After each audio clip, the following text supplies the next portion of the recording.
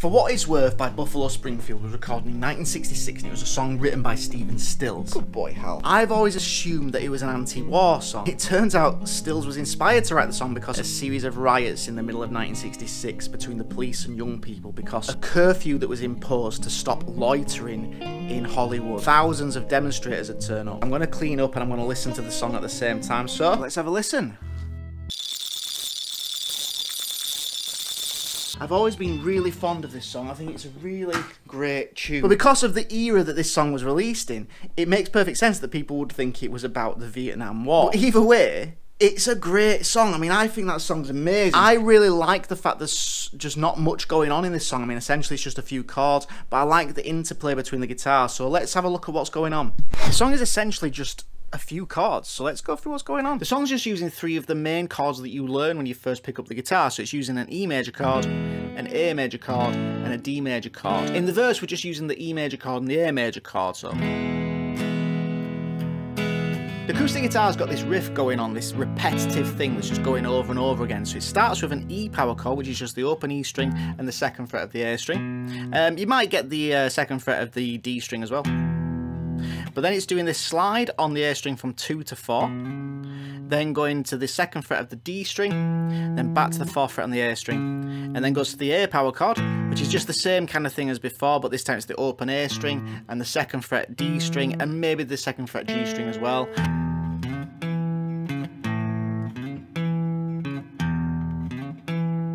Then we've got the bit that everyone seems to be really drawn to that captures the ear, which is these harmonics. So if you haven't done harmonics before, basically we're going to be playing the 12th fret of the high E string, but we're going to be playing, rather than behind the fret like we normally are, this time we're going to be playing it over the fret wire of the 12th fret, right over the wire. You do not press down, you just rest your finger on top of it. So you don't press down like this, because you're just going to get a buzzy sound. You actually just rest your finger on with no pressure, no pressing down at all. You pick the string, and then you release the pressure off the string. You release the finger away from the string, which opens up the sound and lets it ring out. And then we've got a similar thing now on the 5th fret. So the 5th fret, but this time on the B string. And it's the same thing. So you're not behind the fret like you normally are when you fret a note. You're actually over the fret wire. You don't press down. You just rest your finger on top. And as soon as you've picked the note, you release the, you take the finger off so the harmonic can ring out more. And they do those on the offbeat, so it's kind of like 1 and 2 and 3 and 4 and 1 and 2 and 3 and 4 and 1 and 2 and 3 and 4 and 1 and 2 and 3 and 4 and in the chorus they're just going to use all three of the chords that we mentioned. So it's going to go from an E chord to a D chord to the A chord. Now I think what they might do here is then go to an A7 chord. So I'm going to take off this middle finger, so it's going to have the G string open.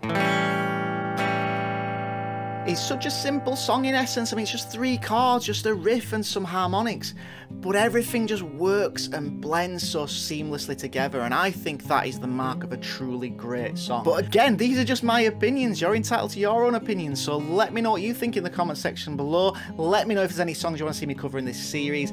Please like the video, subscribe to the channel, and I'll see you next time, guys.